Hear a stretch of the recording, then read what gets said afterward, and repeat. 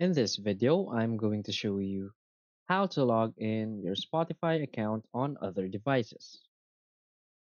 So please watch the video until the end and follow this tutorial step by step to avoid making mistakes.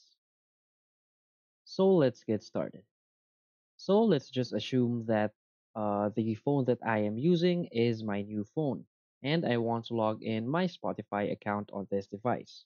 So what we want to do is to just simply head onto the Play Store or the App Store and simply download Spotify. Want to search Spotify and simply download it. In my case, I have already downloaded it. And now you want to open the app and just simply log into your account. In my case, I have already logged into my account and there will be no problems. Spotify allows to log in to your account just using your email.